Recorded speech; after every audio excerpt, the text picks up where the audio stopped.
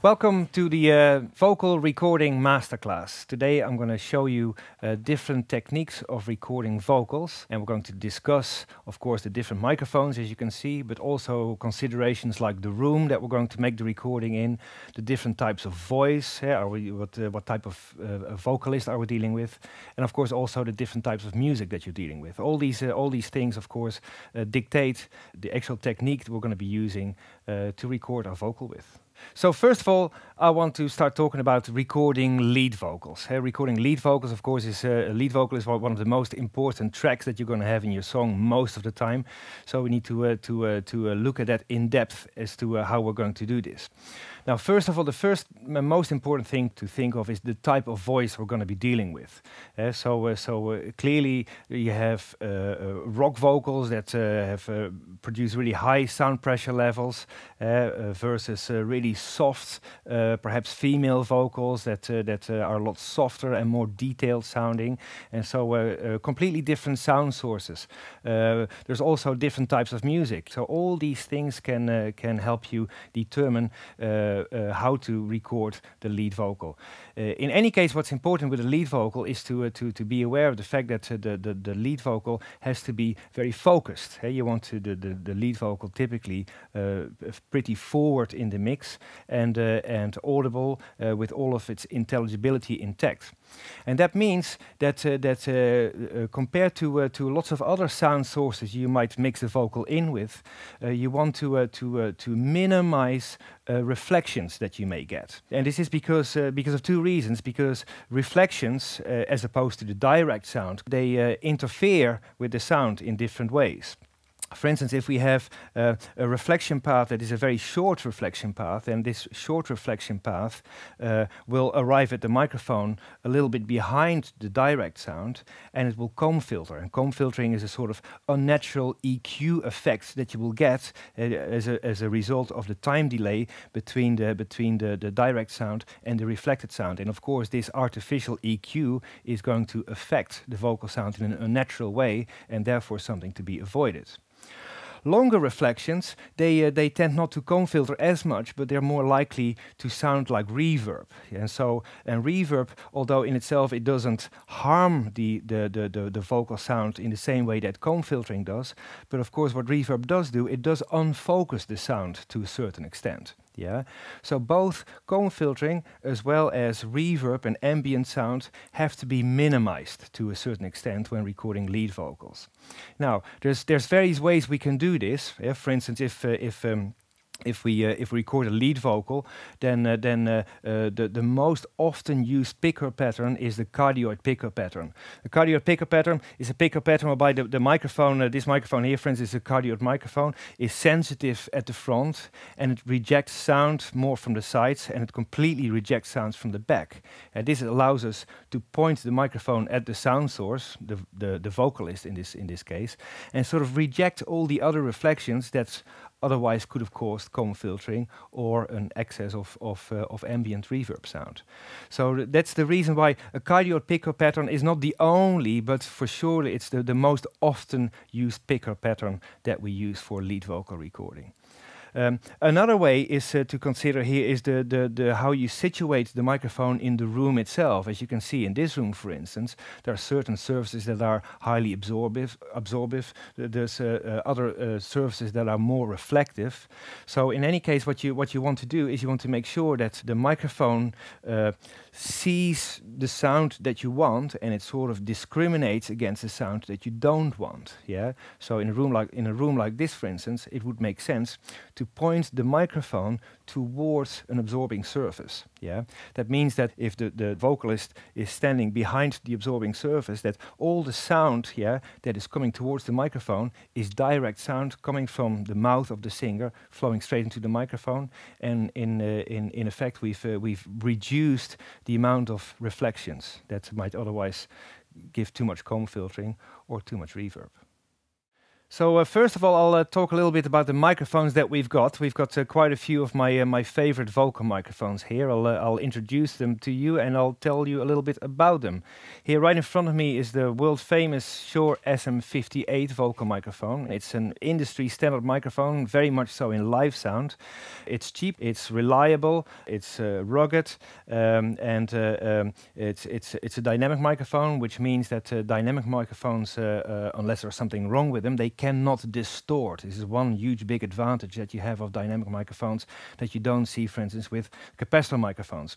Dynamic microphones can deal with very high sound pressure levels, and they are also very good at dealing with distorted sounds. They are, for instance, very good for male rock vocals, especially when the sound pressure level is up and people are screaming into the microphone. You'll find that an SM58 is perhaps giving you a much better result compared to the much more expensive capacitor microphones. There are no electronics inside it. There's almost nothing what can go wrong with this microphone, which is why it's so good. Of course, these microphones are designed, so that even at very high sound pressure levels, the diaphragm with the moving coil attached to it is still able to vibrate freely inside the body of the microphone, hence why there is no distortion. Yeah, so there's no amplifier inside. So it's a great microphone for high pressure levels. Yeah. Now, there's also a downside to a dynamic microphone, and that is the reason that the diaphragm attached to the moving coil is quite heavy. Yeah, what that means is that if you consider sound coming from a voice, of course, there's lots and lots of frequencies. So there's the more powerful fundamental frequencies. That's the note that the singer is actually singing. But there's also much more weaker upper harmonic and upper partial frequencies, which are much weaker in terms of their amplitude. Now, it is those weaker frequencies, those weaker higher frequencies primarily, that of course are less powerful and therefore less able to set that relatively heavy moving coil element into motion. Which basically means, in effect, that these dynamic microphones don't pick up the high end as well as the microphones that we'll discuss later, the capacitor microphones. So these microphones, they have a built-in what's called low-pass filter, meaning that the lower frequencies, they are picked up quite nicely, but it's the higher frequencies that are picked up not as well. So this is very important to be aware of, because if you're dealing with a certain sound, a certain voice, whereby the high end is really important, then you understand, then this might not be the microphone of your choice. Yeah. However, if you're dealing with a vocalist that has lots of high end, somebody that screams a lot into the microphone, screaming is a type of distortion, for want of a better words, has lots of high end in it already, in which case this microphone perhaps is just the right type of microphone you would want to use for your project. Another consideration is this: every physical body has its own resonant frequency, meaning that just like a glass or a cup, you can vibrate it at any frequency you like, but if you simply hit it, it tends to want to vibrate at a frequency of its own. This is called a natural frequency or a resonant frequency. Now, it's the same with these microphones. So we can make the diaphragm and therefore the moving coil vibrate at any frequency that we like. However, there's a certain frequency that it really prefers to vibrate at. It turns out that with an SM58, the resonant frequency of the diaphragm itself is around 4, 5, or 6 kilohertz somewhere. So that is sort of in the sort of sibilance range of the human voices. That's the frequency range that we hear when we produce sounds like S's and T's, the sibilance sounds. And so what we see if we look at the frequency characteristics of this SM58, we see that it is a fairly sort of flat response in the mid range, but then towards 4, 5, 6 kilohertz, we see a slight boost where these frequencies are slightly, the microphone is slightly more sensitive for those frequencies. And then over 6, 7 kilohertz, that's when then the frequency response drops off really fast. So this is what you end up with is a really unusual looking frequency response. But it turns out, and this is one of the reasons why the SM58 is so popular, despite that what's seeming imperfection, it turns out that that sibilance range is quite an important range to do with the intelligibility. Intelligibility, what I mean by that is how well you can hear the lyrical content. It turns out that little lift that I was just talking about, the lift that is a direct result of the natural frequency, helps the intelligibility. It helps the actual words, the lyrical content, come out better, especially when it's surrounded by lots of other powerful sound sources like distorted guitars. Yeah, so it is another reason why this microphone is so popular in rock music, for instance. Okay, the next microphone in line is another industry standard. This time a pure studio microphone. It's the Neumann U87 vocal microphone. Now this is a very special microphone. It's a multi-purpose microphone, but it excels at vocal recordings, especially vocal recordings at close range. So essentially, this is quite a complicated microphone because it really is not one microphone, but it's two microphones in one. We think of it as one microphone, but in reality this microphone does not have one diaphragm, but it has two diaphragms that sit right back to back at each other in the middle of this basket. So what this construction allows us to do is that because we're dealing with two separate microphones that essentially by themselves are just like the 58 we discussed earlier, cardioid microphones. And so what we can do inside the microphone, we can mix those two microphones together to one single output. And we can do that in different ways. And what I'm talking about here is the polar pattern. For instance, if you select, which is probably what we'll end up doing today, if you select this microphone to be a cardioid, then essentially it's only the front diaphragm is engaged. The rear diaphragm is completely taken out of circuit. If you switch the microphone to omni, yeah, it doesn't become a pressure-operated omnidirectional microphone. No, it's cheating it a little bit, because what's happening when you flick it to omni, essentially you have a cardioid microphone looking towards the front and a cardioid microphone looking towards the back. And by switching them to omni, you simply merge these two signals together. Yeah. Now there's other options too. You can switch it to figure of 8, yeah, which is exactly the same situation. But when we flick to figure of 8, then the rear diaphragm is flicked out of phase. So it's a multi-diaphragm microphone that in this case, probably since we're doing vocals, we're going to be stick to the cardioid pickup pattern. Now another important thing to remember about this microphone is that it's a large diaphragm microphone. A lot of people tend to think that large diaphragm microphones are better at picking up lower frequencies. Yeah, this is not so. The key is that large diaphragm microphones, they're not quite as precise as registering high frequencies. For a little bit the same reason as what we earlier discussed with the SM58. We talked about how with the 58, the diaphragm with the moving coil mechanism attached to it is quite heavy. Yeah. Well, in a sort of similar sense, if you compare a large diaphragm to a small diaphragm, a large diaphragm by definition is a bit heavier too. Yeah. Because of its increased mass, it's not as accurate at registering higher frequencies. This is important when we consider this for vocals, because one thing that's become very popular in music production is to record vocal microphones at very close range. Yeah, the reason for that is that doesn't give you at all a natural sound, because when you listen to normally to somebody speak or somebody sing, you're relatively quite far away from this person. Yeah, and so it is very rarely that you have your ear next to somebody's mouth, which is essentially what you're doing if you stick a microphone in front of somebody. Yeah,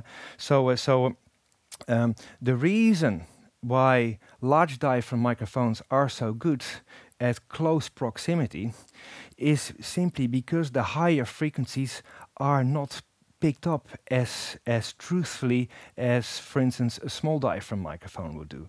And this means that if you use a large diaphragm microphone close to the sound source, if it's a voice, yeah, it means that you can get all the sort of beautiful, sexy detail without harshness.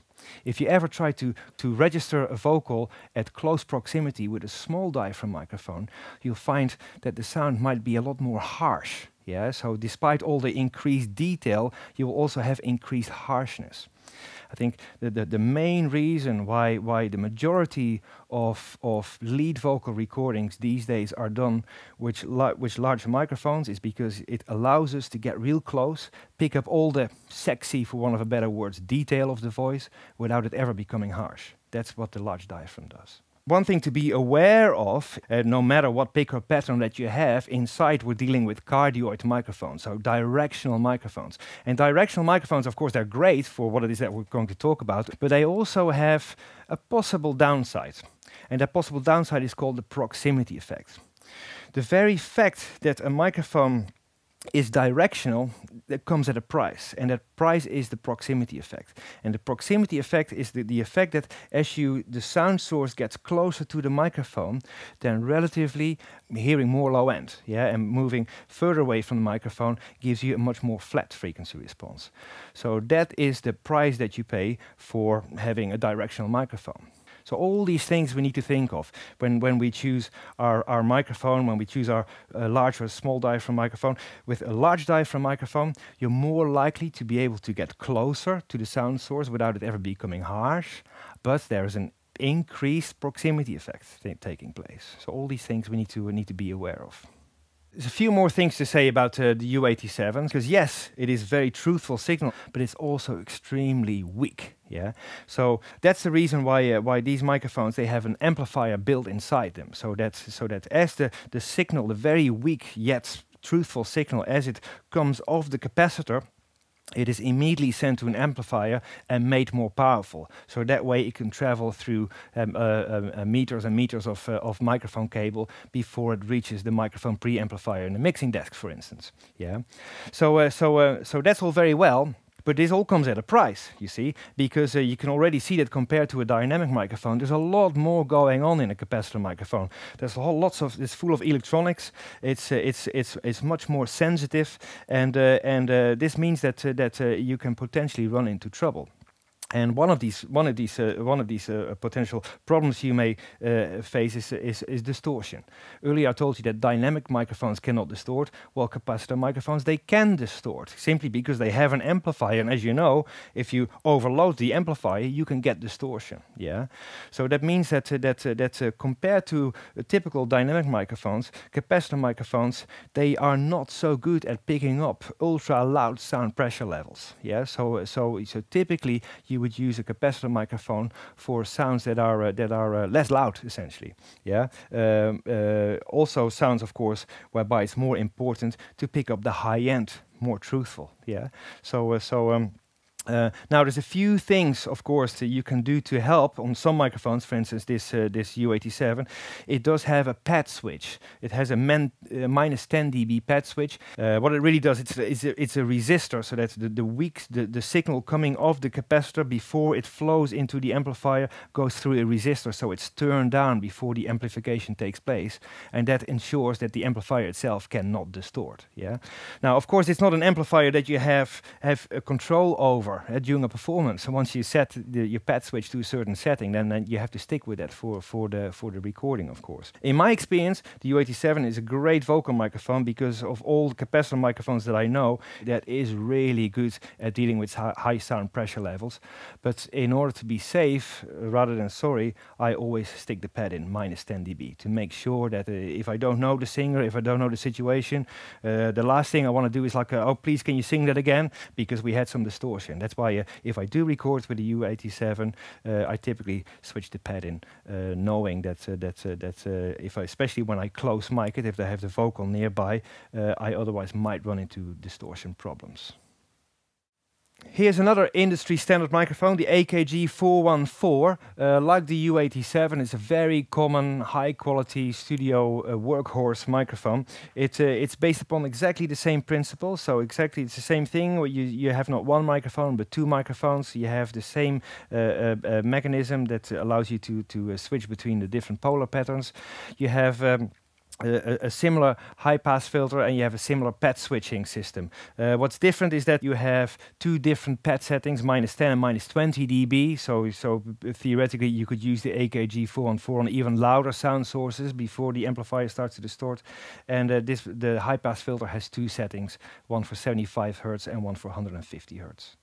Okay, now we're coming to the real tasty stuff. So this is one of my very favorite microphones. It's a Sony C37A microphone. It's again very similar in principles. It's a capacitor microphone. It's a large diaphragm microphone. We can switch the polar patterns. Although one big difference between this microphones and the 414 and the U87 we discussed earlier is the fact that this microphone has a valve or tube amplifier inside it. So earlier we spoke how it is necessary for any capacitor microphone to have an amplifier inside the microphone itself, yeah, and that tube circuitry has the same job of making the signal stronger. Now the thing is, as you may know, that tube or valve circuitry has a certain status in sound engineering, a certain sound. Lots of people desire the tube sound because how it affects the signal. It may distort the signal in a very pleasant way, for instance. People talk about harmonic distortion. Essentially what it means is that compared to the much more modern microphones that we talked about earlier, this microphone may color the voice in a sort of unexpected, but as we'll find out, probably a really good way. So it's perhaps less truthful than a much more modern microphone, but it'll be surprisingly sexy sounding. This microphone came out in 1952. It was the Japanese answer to the world famous Neumann U87 microphone. It became popular. I think it was Frank Sinatra who once he sang in one of those microphones. This is the microphone he then decided that was his personal favorite, and also Jimi Hendrix is another one that did lots of recordings with this microphone. I'm very proud that this microphone is here, and I can't wait to hear Sarah sing on it a little bit later. All right, here's another one of my vintage favorites, the Neumann U67. So I believe that this was the first Neumann microphone that was actually designed for close miking. Before that you had the U47, which is an older microphone, which was competing with this C37 that I just discussed. The thing about the U47 is an absolutely beautiful microphone, but in those days, that was before the Beatles, before we had modern pop recordings. In those days, it was not common to have the microphone so close to the sound source. So the U47 was never designed as a close proximity microphone. Yeah. So this was the first microphone that had that possibility for it, meaning that it doesn't distort as quickly as a U47 might have done before that. Like the Sony, it uses valve circuitry, so it has that similar sort of warm colored sound. It's not at all a natural sounding microphone, but it is certainly enhances any vocal sound in a spectacular way. I couldn't choose between the two. I love them equally as much, and so very often when I do a vocal session, knowing that these microphones are so fantastic, I just quickly choose between the two. So I can't wait for Sarah to compare the two microphones and for you guys to listen to that. All right, the last microphone in line is the Schoeps microphone. It's from the Schoeps Colette series. It's a series of microphones whereby you can use different capsules. The capsule I'm using today is an MK4, which is the standard cardioid capsule. It's a small diaphragm microphone, so different from all the other ones before. And so it's an extremely beautiful sounding microphone. It's very, very natural sounding microphone. It's a microphone that you would use perhaps in more classical situations. You would use this microphone at a larger distance from the singer, whereby you do not want things like proximity effect, whereby you do not have things like microphone technique. It's like the microphone is not supposed to be there. Those type of recordings, that's where this microphone excels at. So typically further away from the microphone, like I said earlier, because it is a small diaphragm microphone, if you get too close, it may start sounding harsh. Yeah, because of the lightweightness of the diaphragm. So it's a microphone that you would use at a larger distance from the sound source.